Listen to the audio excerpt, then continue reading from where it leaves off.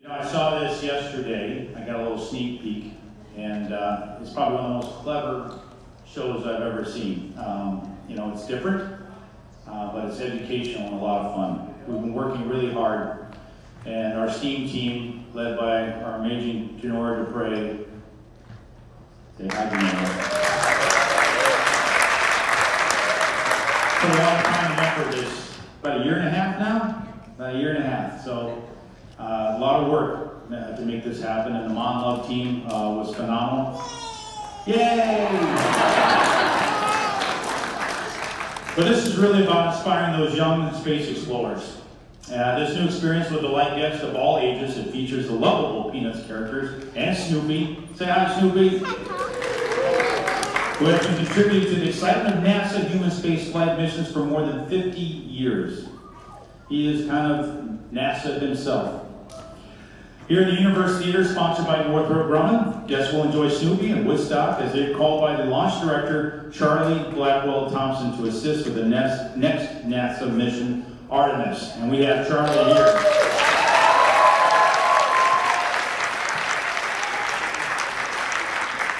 Yeah, she played an important part in November, you know, that big rocket that went up. She made all that happen. That's that young lady, first female flight director at NASA.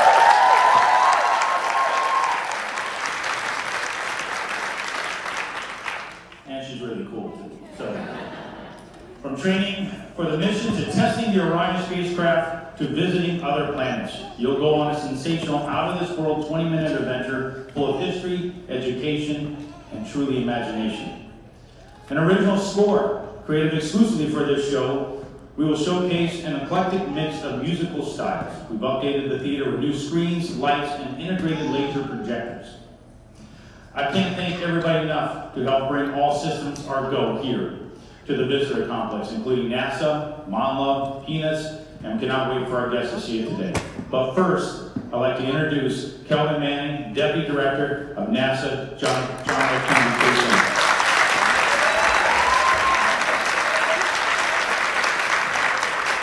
Thanks, Bill. And good morning. Good morning.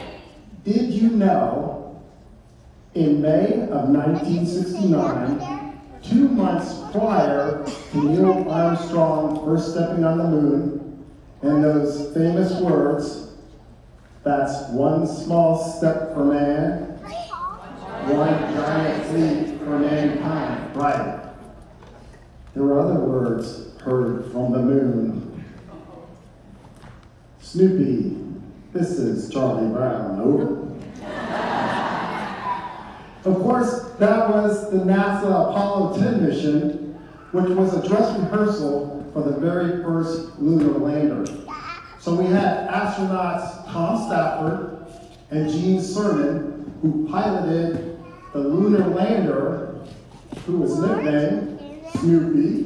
Why? Because the mission was to skim the surface of the moon as close as 50,000 feet to snoop around to find the best landing site for Apollo 11.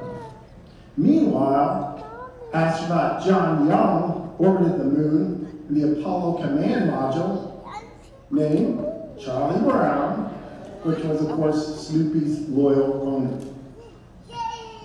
Needless to say, that wasn't the first time Snoopy worked with NASA, and it certainly wasn't the last time. Snoopy also flew on the Space Shuttle Columbia, STS-32, in 1990. And Snoopy's flown aboard the International Space Station several times with multiple expeditions.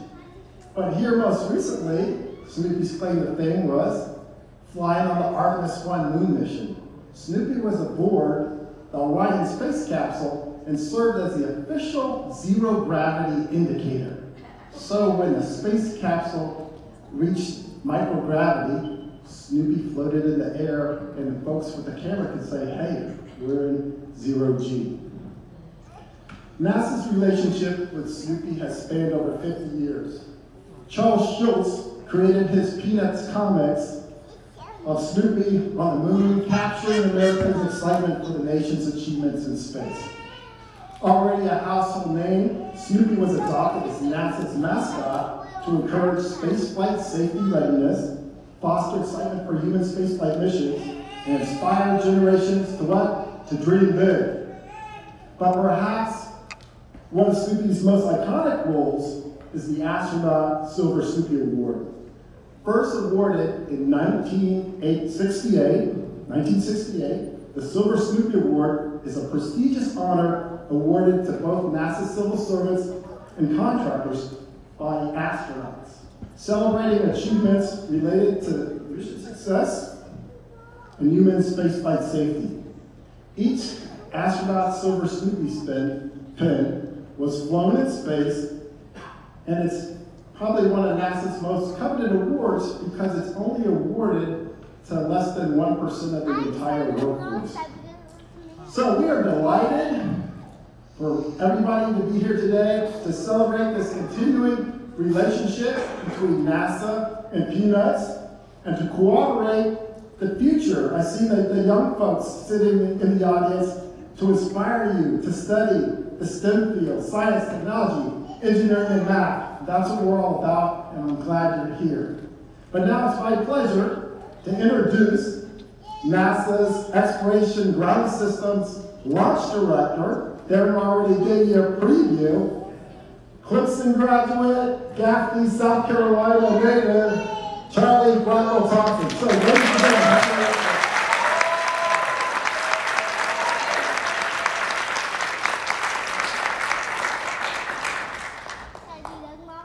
wow, thank you for that very warm welcome, and thank you for letting me be a part of your day and a part of this event. You know, I think about Snoopy, and it takes me back. It's a little personal for me because I remember as a kid in grade school, my mom purchasing me the Snoopy figurine, the astronaut Snoopy. And I had that in my room all during grade school. And again, that Apollo generation Snoopy. All through my teen years, college, and into my adulthood. And I still have it today. It's one of my treasured possessions. And it was my connection. Now, I'm not going to give you the year so you can do the math and that kind of thing. But when I grew up, for those young people out here, you're probably thinking, what? There was no internet. And so the access to information was really different. And one of my connections as a child and as a youth was through Peanuts and was through Snoopy. And that was my connection to space and exploration. Kelvin talked about the zero-G Snoopy. I had an opportunity when we took turnover of Snoopy before he was stowed away for the mission. I had the opportunity to be a part of that receiving event. And then after he flew around the moon, I got to bring him back to Fireman 1 and show him where it all started. So I love my job as the Artemis launch director. I get to work with an amazing team. Sometimes the work is hard, sometimes the days are long, but it's always worth it. And I am honored to have that role. I'm also honored to be a part of this project and to be invited to participate. You know, on November 16th, at 01:37 in the morning, our countdown clock was at 2 minutes, 10 minutes for the Artemis 1 mission, our final hold point before launch. And during that, I gave the go for launch. All systems were go. And we were ready to proceed. Those next 10 minutes, they seemed to take forever. But after 10 minutes, at 01:47 in the morning, that SLS rocket, she roared to life and she announced her presence here on the Space Coast and provided something for the world to see. I want to thank the team that incorporated that feeling of launch into this project and into this event. And also bringing us along through the mission and bringing along a really important part of our audience, the Artemis generation. And I'm looking out here and I'm seeing the Artemis generation, and that is absolutely amazing because it is this generation that will have a sustained presence on the moon. And it is this generation that will leave those iconic bootprints on the surface of Mars. So thank you to the team that created this. I'm looking forward to seeing it in its entirety. And at this time, I'd like to hand it over to Ella Louise from Moon Love.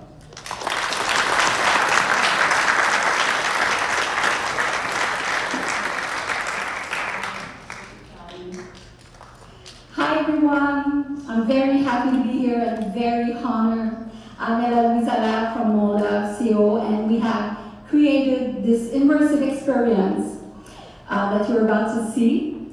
It required more than 60 dedicated persons from concept, storytelling, storyboarding, costume, puppet construction, design, video mapping, integration, staging, and the training of the performers. So I'm very proud of the team. It also required a close collaboration with NASA so that our scientific fact would be accurate in the storytelling, and also with the peanut team so that we would be faithful to the beloved character created by Charles Schulz. Working with two of the most iconic brands is a privilege, but it's also a responsibility. My task was to be faithful to NASA's vision and also to the Peanuts gang, finding the right voice for each character. The talking voices that you're going to hear today are children from 7 to 12 years old. So thank to the Peanuts team for organizing that. All Systems Are Go came to life with the desire to tell NASA's mission in an educational and fun way, to communicate the passion of space exploration and inspire a new generation of children and families, embracing the bold vision of making possible what seems impossible. This adventure was a team effort, and when we work together, we can achieve our biggest dreams. I'd like to thank a few amazing people. Taryn Proza for greenlighting the project, allowing flying duck houses, General Dupree for incredible passion, dedication, love of hearts and theater. From the MOLAF team, Mark Lloyd Ferguson, co-creator, our superpower team, Serge Poupard, technical director, Eric Jangral, line producer.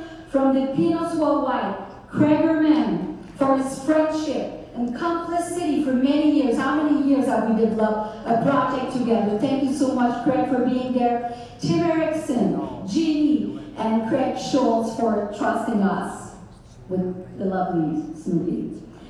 Finally, a very special thanks to Charlie Blackwell Thompson, an example, a real trailblazer. We got to have two Charlie B on this show, so we're very proud. Thank you, and all systems are go.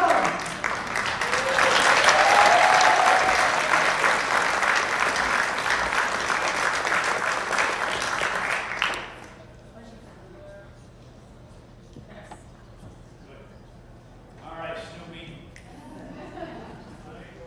Carol and I did talk about this before. There's no holding or scrubbing today, so we're good. But thank you, Ella, and it's exciting to actually see it come alive, and it's been a lot of work. So I'd like everybody to help us count down so that we can start the show. So this is the official grand opening for All Systems Are Go. So is everyone ready?